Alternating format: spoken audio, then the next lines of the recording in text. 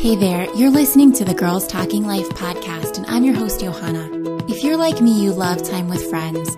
I always leave feeling encouraged, inspired to try something different, or I've learned something new. So why not continue to grow even when we can't be with our girlfriends? We're not made to do life on our own, so in each episode of this show, I'll bring you a girl and her story to give you refreshing ideas to stir your soul. Let's walk this road together. Are you ready to talk life? Welcome to the show. I am so honored that you're spending this time with us. If you like what you're hearing on Girls Talking Life, would you share the show with a friend this week? Or consider leaving a review on iTunes to help others find the show? I would love for more women to be encouraged by the stories of my guests. Today I'm talking with Holly Starr. Holly is a singer-songwriter and worship leader who began writing her songs at a young age as a way to share Jesus with her community. Over 10 years and 5 albums later, Holly has traveled the country encouraging people to have faith, both when times are easy and when times are hard. Holly has 2 top 25 radio hits, which is rare for an independent artist, and her music videos have collectively earned nearly 6 million collective YouTube views. Today, Holly and I talk about how she got started, how she ended up opening for LeAnn Rimes right at the beginning of her career, and what touring is like for her now. Holly and I talk about how she met her husband and the moment she knew he was more than just a friend. She also tells us about struggling with body image for a season and how God changed her mind and the song that she wrote about her growth through it. In addition to her music career, Holly is also the creator of the Yes Necklace. She shares how the idea for the necklace came about. Holly talks about her relationship with her Grandma Starr and how the necklace turned into not only a reminder to trust God, but a ministry for widows who are often overlooked. Here's my conversation with Holly. Hi, Holly. Thank you so much for joining me on Girls Talking Life today. Hey, thanks for having me. I wanted to know if you would just start by introducing yourself. Tell me who you are and where you live, and then who the people in your life are. Well, my name is Holly Starr, and I am from Central Washington State. I got married 3 years ago to my husband, Chris, and I travel as a touring musician full-time throughout the year. We lead worship a lot at different churches and put on concerts. I'm an independent artist, so we run everything ourselves. So my husband actually gets to tour with me, and he plays the bass guitar and electric guitar, and he's also a CPA on the side. So right now is tax season, which is busy for us, but it's good to be home for a little while. Okay. You started your singing and songwriting at a really early age. How did that go? What inspired you to start? Well, I was really involved in my church's youth group worship team, and my youth pastor at the time was kind of like our youth band leader. So he really encouraged me in the songs that I had started writing in the middle of that season. I was like 7th and 8th grade, 9th, and then all the way through high school. So that was like really formative time for me, and seeing that I could use songs as a means to reach out to my friends at school.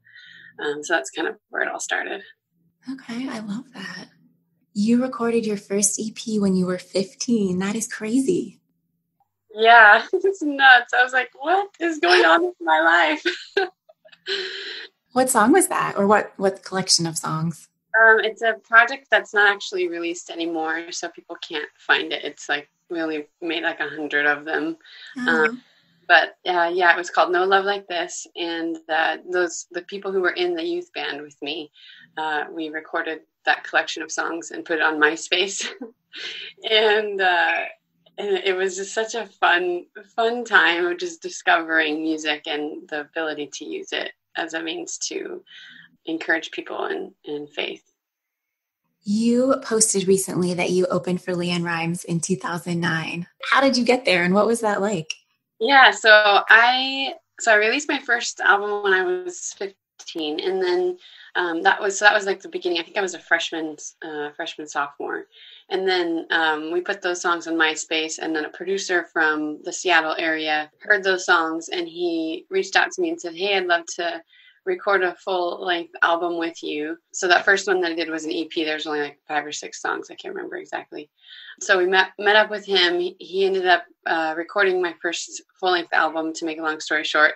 And we released that in October of 2008. So that was the beginning of my senior year. And in our town, there was a neighboring town close by who just built a Town Toyota Arena Center. And they were bringing in LeAnn Rimes for their first event for the opening of the arena. And LeAnn's opener that was on the tour with her at the time couldn't make it to the show. So they reached out to the local Christian music promoter and asked her if they knew anybody who might be up for opening. So she threw my name in the hat, and I was like, whoa, I'm just starting you know. But then she got the phone call from LeAnn's people, and they told her that they wanted me to open. So I was like, oh my gosh, I don't know what I'm doing. I don't know how to do this. But it was awesome, an awesome experience that I look back on really fondly now. So I have girls, they're 8 and 11, and I'm thinking, what would I be thinking as a parent if this was my daughter? How did your parents react to that? I have the best family. My parents have been supportive from day one of the songs I've written. And just, I mean, they've always been supportive of anything I really wanted to try doing. So my family is amazing. They were right there with me the whole day. Obviously, leading up to that event, I had a lot of training to do as far as how to be on a stage that huge. I mean, I've been in front of like 500 people before that, but it wasn't my audience. I was on a worship team that was leading worship for a youth group conference, so it wasn't even comparable. So I had to learn how to handle that. So my mom went with me to lots of like stage coaching lessons over in Seattle, and my dad has been supportive since I was little too, just right there to cheer me on. So they're awesome. That's amazing. I like that. When you were younger, you struggled with body image. Yeah. And you were gracefully healed and walked through that by God. And you ended up writing a song about it. Can you tell me a little bit about that? Yeah, totally. So it was actually during that time in high school when I was just getting into music and my whole world was kind of changing. In that season is when I struggled with body image. There was somebody in my life I really respected at the time who made a comment to me just about the way my body looked, and they didn't mean it in a rude way. It was just kind of an offhanded statement they threw out there. But I took that and then just kind of wrapped my whole world around it and began feeling like I wasn't measuring up to the standard that I thought I needed to measure up to. So it kind of threw me into this spiral of just being consumed with what was I eating? How much was I working out? What did other people think of the way I looked? And it was just a nasty, hard season. And I just remember kind of coming to the very end of my rope in that season and getting before God and saying, Lord, I can't struggle with this the rest of my life, but I don't know how to get out of this place. Because I knew that if I continued to eat this way, to think this way, like I wouldn't live very long. So I prayed, God, would you heal me from this struggle? And I remember before that, I felt like the conversation that was happening between me and God, obviously not verbal, but just like the impressions he was putting in my heart was like, Holly, do you believe in who I say I am? So I kind of walked her through this process of saying, yeah, I do believe who you say you are. And then the next question I felt like he led me to was, well, then do you believe that I can be your healer?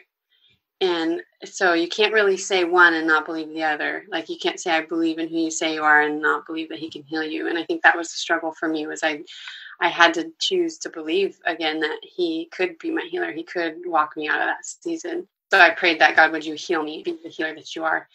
And shortly after that, he laid this idea on my heart. I say that he did this because I look back now and I can just see his hand all in it. At the time, you don't always know those things, but This idea came to my mind that I would give up something in my life that meant a lot to me. And for a whole year, I would pray for that healing, just kind of as a reminder to myself that I'm choosing to believe that God is who he says he is. And also just because God calls us to pray and to pray without ceasing. And so I did that. And about 2/3 of the way through that year of prayer, I woke up one day and I noticed this like shift happening in me. And the only way I can describe it is like, you're heading in one direction and then all of a sudden your trajectory is just shifting. It wasn't like I was healed overnight or my world was completely different, but I noticed something was different. And I remember asking myself, or asking God, is this you? Is my life changing or is this just my hormones, Yes. And so I was like, well, we'll just wait and see what happens. And one day led to another, and the journey continued to be going in a different direction than where I was at. And so for who I was that day versus who I am today, it's like 100% different. It's like my mind, the way that God has taught me and challenged me to believe in who he is and who I am has transformed my life. And so I ended up writing a song just kind of as a song of gratitude and thankfulness for the work that God has done in my life through all of that, called Through My Father's Eyes. And it just says, like, you changed my life by changing my mind. That's the chorus. You healed all that was broken inside. And basically the heart behind those lyrics is me saying, like, you know, one of the scriptures in the Bible that said, it's in Ephesians, it says that he likes to wash us, his church, with the word. Like that's what he does. And so that's how I felt like God was renewing my mind in that process of healing. It wasn't like an overnight thing. It was like he was continuing to feed me with the truth of who he is and who I am. And one of the things that he says that I am is that I am good. I am beautiful. And beauty is not defined. The false lie that I was believing up to that point was that beauty was defined by culture and the people around me and the things they said about me. But when in reality, beauty is defined by who God says I am. So if God says that I am beautiful, it doesn't matter what I look like, doesn't matter what I smell like, doesn't matter what my life is like, the accomplishments I've made. Beauty is not defined by that at all. It's God says I am beautiful the way that I am. He says you are beautiful the way you are. It means you are beautiful. End of story. And if I wrap my mind around that and choose to believe that, then I can walk in confidence and not fear. So I've just been so grateful for the way that God has washed my mind with his word, washed my life with the truth of scripture and the promises that he gives us all throughout not only our history of our life, but in the history of the church and in the scriptures. It's just a huge gift. So that's where that song came from. And I think that's such a great message, because if it isn't every woman that struggles with that, you know, it's such a high percentage where that's a concern, ongoing, or just at least a time in your life. Totally. And I've met so many people. I mean, I was terrified to write that song because I was putting it all out there for people to know that I was actually going through stuff the last several years before that. But God has even provided more healing in sharing the story. It's like I got to that point to write the song and I felt like he'd done such a huge work in my life. And now I look back and I'm like, there was still so much that he had to do and has been doing since then too. And it's been awesome. So it was a blessing to you as well as other people. That's yeah. Better. It's cool to meet people, share your story, and then hear them tell you that they struggle with the same thing. You know, it's like there's so many out there. Absolutely. And it makes it just easier and not just a lonely, strange thing that is happening to me. Totally. Yeah. Okay. So you had that one big opening for LeAnn Rimes, and it sounds like you've been touring pretty much ever since then. Is that the case? Yeah. So we did that show, and then within the next year, so 2010 is kind of the marker year for me when I went full time. I did shows before that, obviously, but it wasn't like jumping all the way in. So yeah, since 2010, I've been on the road, and it's been an awesome opportunity just to see the country and see the church in different parts of mostly the United States, and it's been really cool. What is touring like? We go, so it kind of depends on the season. So a lot of the times our year is kind of like, July, December, January. Those months are usually I'm on the road, literally in our van for the whole month, and churches every other night or every night, just depending on how things are laid out.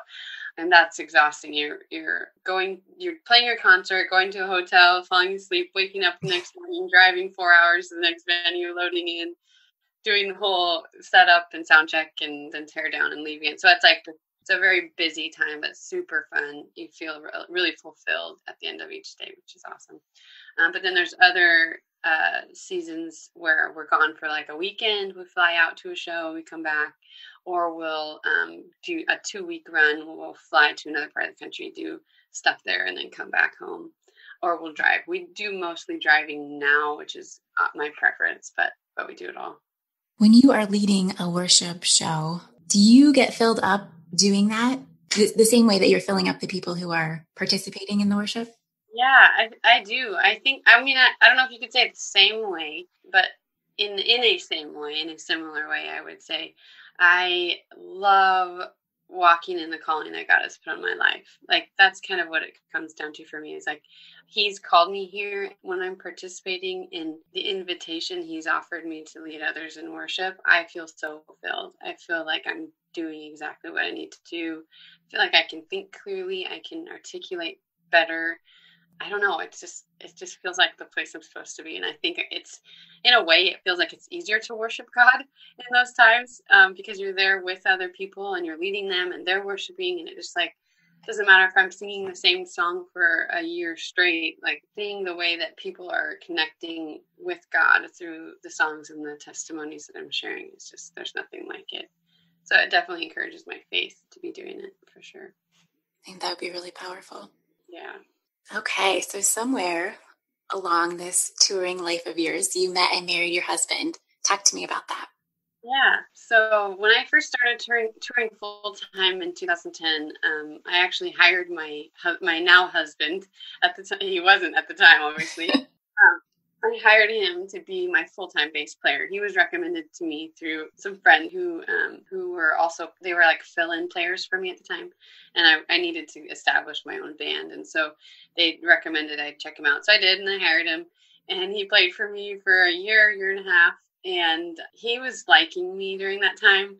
But I had some pretty strict boundaries about that, like dating in the band and all that. And not only did I have strict boundaries, but I was not interested in him at all. And he had long curly hair. He was previously part of a hard rock band. So it was just like, I was not interested in dating an artist really at all. I'm a farmer's daughter. My dad grows sweet corn and onions in Central Washington. And I was just, that was going to be my future, was being on a farm married to another farmer.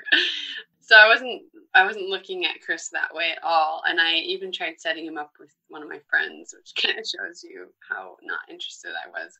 But anyway, we were off the road, not touring at one point, and we were at my brother's track meet over in Seattle, and it was pouring rain, which is not a surprise if you've ever been to Seattle before. And he was holding an umbrella for me, and I just remember looking over at him at this one very distinct moment and thinking for the first time, like, oh my gosh, I think I might like you. It's so funny how that switch can happen. I know, and it was a switch. I explained that to people. I'm like, it was as if our friend was in a dark room this whole time, and then God turned on a light, and I could like see his character for the first time really clearly. He's amazing. So shortly after that, we started dating, and then he quit playing for me and went off the road. He went to college. Then we dated for about 4.5 years. It was a long season. He got his CPA license like right before we got married. So that was pretty exciting. Just like to walk through such a long season and get there. It was cool. So That's great. Yeah. We've been loving marriage now. He, his accounting business and CPA license, however you describe that, is he's developed his business in such a way that it's remote. So he does a lot of work from the road, which is pretty awesome. So we can do ministry together now, which is way better than apart. That sounds like it would work well. And you're not farming. Yes. No, right. No farming. No, my dad is still farming, but I'm not. Okay. So you have 5 albums, which I think is incredible. And your latest one is Humid. Yes. And it has a more pop feel than your previous albums. Is that a hard space to live in between pop and Christian music? I haven't found that it is, but I don't know. I exist in my world and the way that I do things every day. So it feels really normal and natural to me now. Like when if somebody comes to my concert and they are expecting, like, it depends on what anybody's expectations are, I guess. If they come thinking it's going to be like just a straight up worship night, worship songs, like that's not what they're going to get. I mean, they'll get a lot of worshipful experiences, but the way that I do concert is I share some of my more pop songs, like Run the Race, or I don't know, those ones like that are more upbeat up front. And then I lead them into a time of worship by the time we leave. So, and in the middle there, I do a lot of sharing the things that God's been teaching me, invitations to trusting God, those type of things. And then at the end, we close with some familiar worship songs. So it's definitely, I enjoy doing kind of both worlds. Like that, I think that's something that makes it a unique experience for me as an artist, is that I don't just sing songs I've written. I do share songs that other artists have recorded and released. But I use my music as a means to say, hey, like maybe you've not been in the church, or maybe you're unsure about Christianity. Like, here's some fun music you can listen to that's positive, that's, not going to make you feel like you should rip your eyeballs out or your ears out. And I'll be like, and then this is a little bit about who I am and why I believe the things I believe. If you want to join me, I'd love that, because I love this journey of walking with Jesus is a really amazing experience. And then if you've so chosen to join me in that, then let's like worship him now together. So it's kind of like this journey, I guess. So I like it. It's fun for me. I mentioned that my girls are 8 and 11, and it is really hard to find music that's appropriate for them. Either it's little kid music, or it's just, if you really listen to the words, you're like, this is not a great message for you. Right. Yeah. So I love your music for that, for anyone, but especially for, the younger generation. So thank you for doing what you do. You're welcome. I love that. I remember being those girls as a kid growing up, and looking up to artists like Nicole Simone and Zoe Girl, and just like the influence that they had on my life, I'll always remember. So it means a lot to me too. I had played your music in the kitchen. My 8-year-old was in there with me, and I just said, to our Amazon Echo, I said, play music by Holly Starr. Aww. And she did. And my 8-year-old kind of starts dancing around, and I said, do you like this music? It sounds pretty good, doesn't it? And she was like, yeah. And I'm like, I'm going to interview this woman in a couple weeks. And she goes, Mom, she is famous. And I said, well, I don't know how famous she is, but I think her songs are trying to make God famous. I think that's the point. That's so cute. Oh my gosh. So we had a really sweet conversation about you. I love that. Some of my favorite conversations I've had after concerts, because I always go to my table afterwards to meet people. And some of my favorite conversations have been with the young girls. Just the things that they see and experience. It's just really cool. The way that God's speaking to them is like so fresh, I agree. I love those conversations too. Yeah. And questions. For sure. Lots of questions in my house. Yeah. Okay, let's talk about the Yes necklace. I am so excited about this. When I found it, I was just, it's so unique. So tell us the story about its creation. Yeah. Well, my mission statement, if you will, I guess, is from the beginning has always been to lead people to worship God. I mean, that's the heart behind what I do. And even in a more like tangible way, it's to encourage people to trust God. That's kind of the basis of why I do what I do. And one of the reasons for that is because I struggle with trusting God. I mean, it's like super hard to just trust him with everything in life. And I don't know why it has to be that way, but it is. But I found that the more that I exercise trusting him, the more peace that I have in my life, and the more I enjoy the life that God has given me. So through my music and through testimony, that's my passion.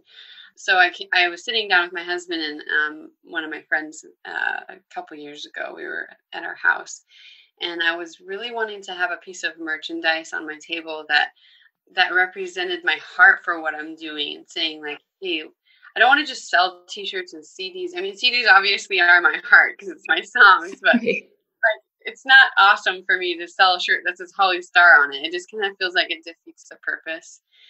So I wanted to have something that's really meaningful and that coincides with what I'm sharing in the concert. So I was just sitting there and I was like, it needs to be something simple, like with the word yes on it or something, And my husband was like, that could be it, Holly. And I was like, what? Like, I wasn't taking myself seriously. I was just trying to throw out an idea. And so the yes originally symbolized just trusting God. Like we every day we're faced with decisions, and we can either choose, yes, I trust you, God, or no, I'm going to go my own way. And that's just what it comes down to. And I found that faith in general is the answer to that question too. And it's pretty simple. So I started making necklaces, trying to figure out what materials and how I wanted it to be. It took a while to kind of figure that process out, but I felt like it was an idea that God had inspired. So it took as long as I could to create the necklace in a way that I felt really good about. And in that process, I was doing some caregiving for my Grandma Starr. So Starr is my middle name. It was her first name. She had lost my grandpa a few years before this, but her health started going downhill. And so I got to kind of help her through that transition. And I got the opportunity to see widowhood up close in a way I'd never seen before. And God, I just felt like was stirring my heart in a big way for women who have lost their husbands, or I mean, just even a widower who had lost his wife too. But obviously I'm a girl, so I can empathize more with the women. Sure. So I just remember one day driving to her house and going on my way to help her. I started thinking about her and just like the struggles that she's probably facing. And it was as if God kind of gave me this clear picture of the sorrow that a widow goes through. And it propelled me like to need to do something about it. And I didn't know what that was. So for a long time, I was like, how can I do something that benefits widows, but also like I'm doing this music stuff, and like I just couldn't put the pieces together. I was even trying to like sell tea at one time. Part of the proceeds would go to help widows somehow, and I just couldn't figure it out. So the necklace and the widow ministry idea, those were separated for a while. But in that season of helping my grandma, I was like, I'll give her a necklace to encourage her to trust God in this hard season that she's going through. And so I gave her a necklace, and to my surprise, she wore that thing every day. Like, Aww. If you knew her personality, it would surprise you too. She liked really big, gaudy jewelry. So for her to wear something that was as simple and elegant as the necklace, I think I have one on right now too. Yeah, it was just like it would just surprise me. So anyway, she was getting pretty sick. She had some pretty serious health conditions, and so I knew that she didn't have like a ton of time left, but I didn't anticipate her to just have an accident and then pass away in one day. I mean, that's never expected for anybody. But that's kind of what happened for her. I was in Nashville songwriting a song that I had written for her, actually, which is a totally another part of the story. When I got the phone call that she had the accident. And so I flew home, and she, by God's grace, I don't know if she was waiting for me or if God just wanted it to happen that way. I don't know. But I got there at like 12:30 at night and ran into the hospital and got the opportunity to kneel next to her, give her a hug, and say some words like, "It's going to be okay, Grandma, I love you." And then like not 2 or 3 minutes later, watched her take her last breath. And it's a moment I will never forget, because I looked down and I saw still she was wearing the necklace that I gave her. And I was like, what is going on? Like my grandma, who has inspired me in more ways than she even knows, is passing away. I just flew all the way from Nashville, and it was just like so much going on. But in that time, I felt like God was showing me very clearly, like, not only was he inviting me to trust him now in the season that I was going to walk through without her in it, but also I felt like he connected those ideas like really clearly in my mind. Like, this necklace can be one to, yes, encourage people to trust God, but to encourage a widow, because that matters to me. And we read all throughout Scripture God's heart for the orphan and the widow, and we hear so much about amazing organizations helping the orphan, but we hear nothing, or at least cricket, about any organizations intended for widows. And I don't think that's intentional, that people don't help widows. I think most of the time they just don't know how or what's the right thing to do in that situation, because they're usually pretty unique. For me, it was like, God, I want to provide a way to just help the church remember the widow, because it's in the word that you care about this. And I don't know how to help all the time, but maybe this is an idea that can help stir people on to reach out in kind of a non-threatening way. You can buy a necklace, wear one for yourself, and then the second one is meant for, I didn't say this yet, but I make the necklaces now, and you get two when you buy one. So the first one's for you, and then the second one is for you to give to a widow, just to encourage them that they're not alone, and that that you see their life. Because for like my grandma, it was the little things I noticed that meant the most to her. It was a phone call. It was somebody inviting her to lunch. It was just a little thing. So this is quite literally a little thing that people can give to somebody. You can even send it in the mail and say, hey, I'm thinking of you this week. Give you this as a gift to just encourage you that I'm trusting God in the season I'm going through. And I know how hard yours probably is. So here's an encouragement for you to do that too. I don't know, however it looks. But yeah, that's kind of where the necklace came from. And my goal with it is that more widows would be encouraged that they're not alone. And that even if they have a week where they don't hear the voice of any human, that people really are out there and do remember them in their hardship. Well, I love that ministry for a couple of reasons, because you said, it is so unique. There's not a lot specifically for widows. Sure. And second, because I had a grandma who was also a widow. And she pretty much wore the same kind of jewelry as your grandma. Yeah. She had a whole wall in her closet dedicated to some gaudy costume jewelry. But yeah. Yeah, right. Thank you for what you're doing. It's so creative and meaningful. Thank you. That's what I hoped. I hoped that it was simple but meaningful. Holly, what is God doing in your life now? More on just like a practical level. We are trying. We haven't bought a house yet. So I don't know if it's him or if it's just desires in my heart, but we're hoping that we can do that in the next season. And then the prospect of starting a family obviously would be awesome, but that all has to be in his timing. So those are things that are happening in our life currently. We are, because it's tax season, we're off the road right now, so we don't start touring again until the end of April, and then we'll be on the road the rest of the year. He's putting on my heart the potential to write a book about the Yes necklace stuff, so we'll see. I'm not going to try and push it. I really want whatever I create to be inspired by the Spirit, so I'm just kind of waiting for that assurance that it's what he wants. So maybe a book. We're starting a tour called the Yes Tour that kind of coincides with the necklace and the message behind it. And that's going to officially start this year. And that's just going to be a tour that gives more attention to the widow and just the overall arching theme of trusting God. So I'm really excited about seeing how that comes together this next year. So that's a couple things that we're excited about. You were talking about trust, and I didn't even mention this, but trust is my word for the year. Oh, awesome. And when I was trying to figure out what my word was going to be, believe came up, and I almost picked that. And then I was like, no, I don't struggle with belief. Like, I believe. The trust, like, that's the hard part. So I boiled the definition of trust down to confident dependence. That's awesome. Yeah, because that is the struggle, like you mentioned earlier. Yeah. Let him have every area of your life. Yeah. One of my life goals, I don't know, just one day I was thinking about this and like, what matters the most to me? Is it worldly possessions, having this beautiful home, or having everything in order? What needs to be in order? Is it what is the goal by the time my life is over? I mean, I've had the opportunity. I witnessed my grandma pass away, and then a year later watched my husband's father pass away. So life and how short it is has been really in front of me lately. So I've been thinking about that a lot. And I was just thinking, like, at the end of my life, do I care more about those things, or do I care that I learned how to trust?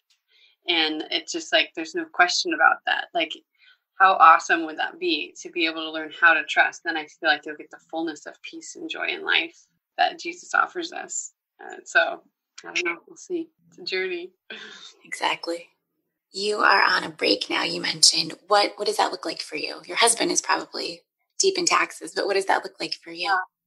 Well, I hand make all the necklaces for the Yes necklace, and we sell them online while we're off season 2. So those, I'm making lots of necklaces. That's kind of like my goal, is just to get not only keep up with the inventory that we need for the sales online, but then also create enough back stock that when we go back on tour, I'm not having to make orders, because sometimes we'll sell out and I'm like, got all these ones to make when I get home from tour, which is fine, but I don't like having that hanging over my head.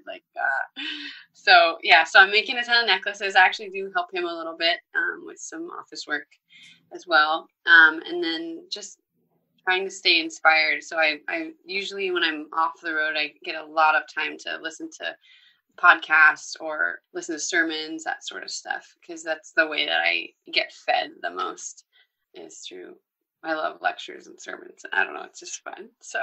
And are you just writing all the time, just whenever that inspiration comes? Yeah, and yes and no.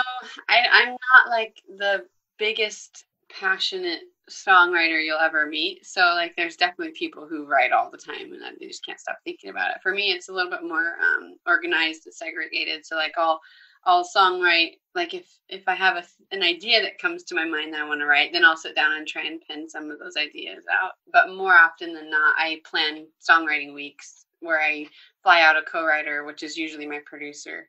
And then we write for a week straight and just see what we can come up with. So we sit down, and I usually, before a songwriting week like that, I usually have like concepts that I really am passionate about trying to write a song about. So like, for example, I wrote a song for my grandma, the one that I was recording when they called me. And I knew that I wanted to write a song for her. And I kept having this, I don't know, a vision sounds super hyper spiritual to me. I don't know. So, but I had this like concept floating around in my head of the word like a sail, sailing. I just couldn't quite figure out why or how those would tie together. So then we sat down and I shared that with my co-writer, and we fleshed out the whole idea. So the song is called Sailing, and it's all about life and how she will keep sailing on and we will keep sailing on, even though life passes in the midst of that. So I love how that came together. So yeah, songwriting is definitely more intentional weeks of writing for me, but I gather concepts in the meantime. The last question that I ask all my guests is, what is your favorite 5?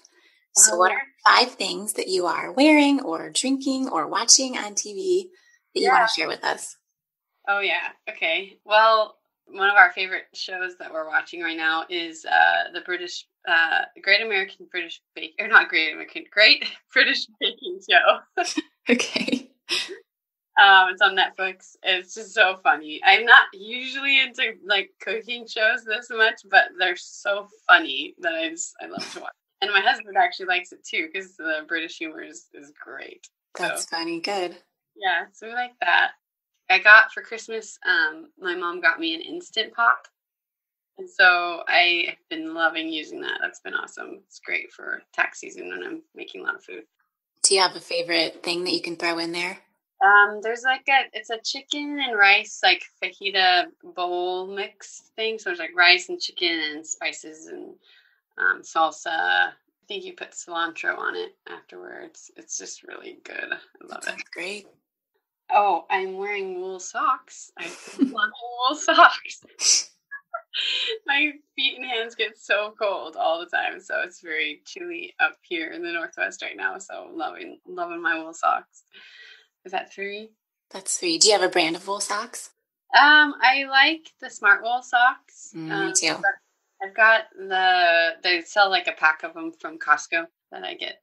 Those were just cheaper to get so many of them, so I'll just try those. And they've worked pretty good. My favorite place to go shopping is Nordstrom Rack. I don't know if you guys have that where you do. Yeah. I get like all my clothes from Nordstrom Rack and Nordstrom Rack. Are you a thrifty shopper? Are you looking for a deal? A little bit, yeah, a little bit not. I go either way. My husband's super that way. He likes to shop sales only, and I'm not that way, but I enjoy the pursuit of like finding something, like, and that's probably why I like Nordstrom Rack. Yeah. My favorite food right now is pho soup. So it's like Vietnamese pho. It's so good. We eat it like all the time when we're home. Well, actually, when we're on tour too, it's easy to find on the road. So, is it something that you make at home or something you grab? You go grab, yeah. Yeah. So I've tried making it at home, but I can't do it. It's horrible. Really bad. It's just not the same. I understand. I need to go get some training from authentic Vietnamese families or something. How to make the broth because it's so good. Okay, I don't think I've ever had that, so I'll add that to my list of things to try. Kind of like it's like the concept of like chicken noodle soup, really brothy with some noodles and meat. But we actually do tofu. That's a weird fact about me. But we I'm not vegan or anything. I just like tofu in there. So yeah, it's rice noodles and like a beef broth, and then tofu or chicken or beef, however you like it. It's really good. Okay, that sounds really good. Yeah. Thanks for sharing those. Holly, tell people where they can find your music and where they can find you online and where they can grab a necklace. Yeah, you can listen to my music on pretty much any listening platform. So Spotify, iTunes, Amazon, Google Play, any of those. And the necklaces, you can go to theyesnecklace.com, and then you can also see on there a video that captures the story behind the necklace in, I think, 4 minutes. So it's a quick video, but something that I'm really excited to share with people. So you can order them and watch the video at theyesnecklace.com. Holly, thank you so much for coming on. I love what you're doing, and I love how you're honoring God and stepping into the calling that He has for you. I think that's so special, and I love that you get to lead others in doing the same thing and trusting Him. Thank you. Thank you so much for what you're doing to encourage women, because it's powerful. Thank you.